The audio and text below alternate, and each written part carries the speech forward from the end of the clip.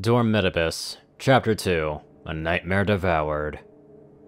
So, none of you have actually been in the Everfree Forest? Twilight cast a paranoid glance behind her, as she and her 5 friends wandered down a lone path that stretched inwards towards the central areas of the forest.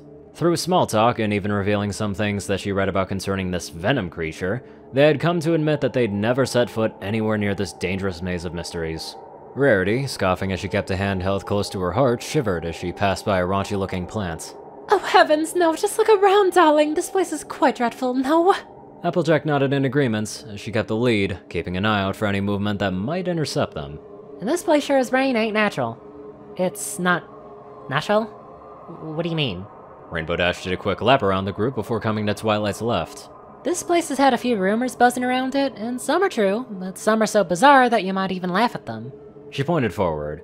But there ain't a single thing in this forest that works the same as everything else in Equestria. It's like it works off of its own magic. Even the clouds around here move on their own. She made the same shiver Rarity did seconds prior, turning a finger up to the grey tuft of pillowy substance as it hovered over them. And believe me when I say that the weather ponies ain't touching those kind of clouds anytime soon. Twilight gave her that. If the forest is so unpredictable, and worked off of magic unknown to the world, who knows what kind of properties linger within. She knew this forest was dangerous just by looking at it from the outside, but now that she was inside its perimeter, she could feel the presence of chaos magic all around her, and maybe even hints of dark magic here and there. No pony would even dare collect samples from a forest that was seemingly alive, especially against its will. Taking exception to the action would be an understatement if Rainbow's words held weight. Well, we shouldn't be here for no more than a night. Once we're done here, we can leave just as quickly. We only need to find the elements of harmony. Rarity looked back at her as they turned on a cliffside, going from a forest setting to some rocky edges. And what about this, Venom creature you speak? Even if we find these elements and use them to stop that awful mare, what would we do about her? Twilight couldn't really answer her in a way that would reassure the fashionista. Truth is, she was dreading that question, as the last case of a Venom attack was dealt with by an extreme amount of offensive magic and a hail of blades and spears. It was a monster that, to many before her, was deemed too risky and too unsafe to the kingdom and had to be killed or subdued on sight. The problem with that solution is Twilight was only a student. Sure, she was learning under the personal tutelage of Princess Celestia, but she knew her limits. She was a talented unicorn, a spellcaster of a variety of powers, but she wasn't a soldier, like her older sister Gleaming Shield. She may never be. If they went up against Venom now, the oozing monstrosity would tear them all apart in seconds. And speaking of which... The gang all jumped as a large body of the monster slammed down to the side of the cliffs above them, holding a dead rabbit in its jaws. Sucking down the nutrients in its body, the human inside let out a growl as he spat it out. Hunger. Venom sniffed around, looking to and fro as the body parts of the rabbit fell past the girls and down the small mountain. Fluttershy, the animal lover that she is, gasped when seeing this, almost believing that this corpse was her little angel bunny. She was grateful that it wasn't, but that didn't stop her from fainting and falling over the side of the hill. Applejack tried to catch her, calling out to her as she collapsed over the edge. Fluttershy! Venom turned his head down towards them, hissing as he found a group of victims to feed on. However, seeing the falling Pegasus made a part of his mind return to him. A promise held, a virtue kept. Ignoring his hunger, he shifted his targeting gaze to the cream Pegasus, launching off to the side of the hill and soaring down towards her.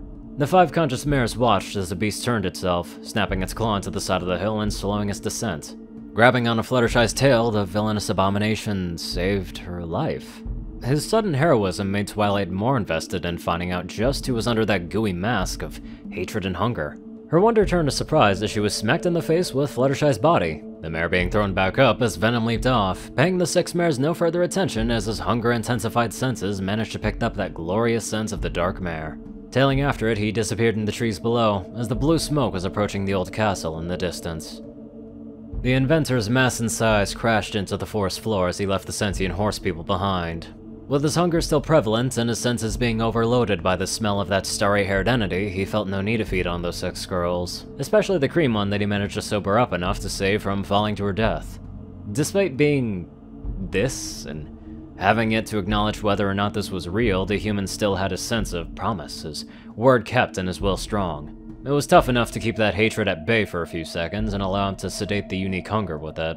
However, as soon as he was done with his rescue op, the anger returned and he set off again. Sprinting through the forest, the hunger was determined to find the smoke. He felt so close to it, yet so far away. He wanted it. He needed it. He was gonna chase it for as long as he needed to in order to finally feed on something worthy to be called dinner. Of course, with every quest, there were obstacles, and one more stopped him in his tracks as he came out to a clearing. The human tilted his head as he eyed the thing that stopped him. It appeared to be a lion, but with odd hybrid appendages. The most notable were the scorpion tail and the bat wings. Manticore? The inventor took a step back as the large cat had him in its sights, not as prey, but as a rival. Flying towards him with a powerful flap of its bat-like wings, the hybrid myth swiped at him with his large claws. Dodging to the side, the monster of hatred wrapped his tendrils around the more natural predator to this forest. He couldn't feed on this morsel. It was too big to be absorbed, so he only had the option of putting it down the old-fashioned way. Keeping his tentacles looped around the cat's neck and arms, another one jabbed through its stomach while they violently twisted and turned, breaking the creature's bones and puncturing a plethora of organs at once. The kill was instant, and he made sure that the feline didn't suffer. He didn't like killing things like this, but when he's in the right mind and his hand is forced, he has the decency to ensure it doesn't feel its oncoming death. Dropping the cat back onto the ground, the maw of the human's outer appearance chittered before his head moved into the direction of the scent. Feeling his stomach throb, the inventor moved and approached another nearby clearing. This one had some sort of ruined stone structure within it. It looked like a castle that had been abandoned for years, perhaps even decades or centuries. He marveled at the fact that something so old was still standing, even if it was taken over by the elements of nature. Sensing the presence of that darkness inside, he lunged onto the side of the structure and made his way up. Nightmare Moon was having an interesting first night back. She had all but anticipated the moment of her return. Seeing the faces of her subjects looking upon her with terror, she knew her crown meant nothing to them, and as long as they had their precious sun princess around, they wouldn't accept her as the alicorn they desired. But with her plans in motion, Celestia and Nightmare switched places. She would forever be trapped, alone and watching from afar as Nightmare Moon made the appropriate changes to the kingdom that rejected her. It was all going smoothly, save for the addition of something new. Before she became who she was, she had been around for the incident that was caused by the Canterlot Royal Scientists' new project. Simply dubbed Venom, the ooze that was drenched in negativity and amplified to the 10th degree was studied and rigorously experimented on. The hopes that spurred in Celestia and their subjects was to find a way to rid ponies of ever creating such a substance from their magical makeup. Every pony was susceptible, and this venom was a disease. They made the mistake of treating it as one too. The venom ooze was not a substance to cure, but to control. Nightmare Moon was one of the few who had been corrupted by this venom, but she was only doused with a drop of the amorphous magic, and thus was able to control it, despite the effects that it had on her mind. But that thing, whoever that was within that little village's town hall contained enough hatred, sadness, and apathy to become a creature much darker than Nightmare Moon admitted to be. To an extent, she was still as every bit as benevolent to Celestia, just of a different light. That venom monster that chased her throughout the Everfree Forest was like a wild animal, a relentless hunter that sought to find her with an endless resolve, and she knew what the mare inside wanted. Her focus was not on that suited pony. As every bit of a threat as the venom chasing her was, that ever more present danger to her plans are the artifacts that defeated her, and banished her to the moon the first time. The elements of harmony. Before her sat the 5 ancient stones that held the empowered gems inside. Finally, with these destroyed, my reign over Equestria can begin, and nothing will stand between me and the empty throne. She lifted up her heel, cracking it down into the floor and drawing a fissure to the 5 stones. With the ground opening up underneath them, dark jets of blue-tinted magic fired from the crevices, damaging the stones and eventually destroying them. With the shards falling to Nightmare Moon's feet, she grinned ominously, staring up at the moon as she felt her royal adversary staring back. Laughing out into the night, she relished in her victory. Now she was the ruler of Equestria. She was the one ponies would look up. And no one, not even the royal guard, will do or say anything that will...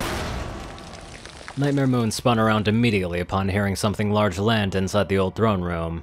Turning and facing the creature she was dwelling her thoughts on, she gave a narrow gaze as the hungry eyes of the venom monster glared back at her. Kill you. Nightmare Moon tensed as her wings flared out as an act of intimidation. She said nothing, for no words nor conversation would slow the beast down. No sense in a monologue over her enemy's defeat if she perishes in the process. Destroy you. There it is! Twilight and the gang finally managed to get off of the rocky hillside after their close encounter with a venom creature. With Fluttershy being carried by Applejack, the 5 were crossing over a bridge that led down to another platform that stemmed up from the forest floor. Upon it was part of the castle of the 2 sisters, and it appeared to be the main entrance inside. Using their combined efforts to open the doors beyond the rickety bridge, the 5 stood before a pedestal that had 5 chambers sticking out from the base. Residue of touched stone was left behind in the cups within, and the whole thing looked to have been left inactive for a long, long time. Applejack set Fluttershy down, motioning to the mechanism. Well, come on now, Twilight, this is what y'all were looking for, wasn't it? Twilight walked to the front of the group, blinking at the machine as something seemed missing. It wasn't until she thought back to the book that she read about this machine did she realize what it was. The stones. Where are the elements of harmony? The other mares perked up, not realizing what was missing either until the Lavender Companion pointed it out. They looked around the room, hoping that they just fell off and rolled somewhere. A bright light, lasting no longer than a second, was emitting from the next tower over. Twilight, catching it, doubled back to the window, looking up to it. Another flash, this time of a different colored light. That had to be where the elements were. Girls, over there! The others turned to Twilight, looking out the window themselves, before following the unicorn up to a higher level. Fluttershy was being carried again, slowly coming as to where they made their way back onto a passageway from one tower to the next. A short whimper of fear from the height and intimidating decor made Applejack perk up and let the shy Pegasus down. Coaxing her into following them, the 6 were led to another chamber in the old castle by several flashes of light, all varying in color and intensity. Making their way inside, they stopped almost immediately when the walls on their left were smashed open, Nightmare Moon sailing through the room to the other open window on their right while Venom was hot on her tail. The 6 friends kept their distance and remained hidden as they took their fight back outside, allowing them space to find the elements of harmony. Alright, every pony, look around. Leave no stone unturned. We have to find them, and quickly. This is getting really interesting because it's anyone's guess as to what will happen. Someone might get hurt, or maybe not. Someone could get killed, or maybe not. Who knows? Anywho, let's get on to our very interesting donators. Top donators: TacoCat598, Peter Coulthard, J Tinman, Darkside, Gauntlet, and Only One Thing. Zar630, Strix, Raiden, Narwhals, Black Moonheart, Drake Lovedragon, Pastel Skies, Austin Rollin, Crazy Killer 557, Stu Hex, Dospo, Madman Stan, Delta Omega, Jack Cadge, Runescythe 9852, Hunter Norman, Stephen Bingham, Line God 12, and many more powerful people. Thank you all very much for watching this video and live life to the fullest.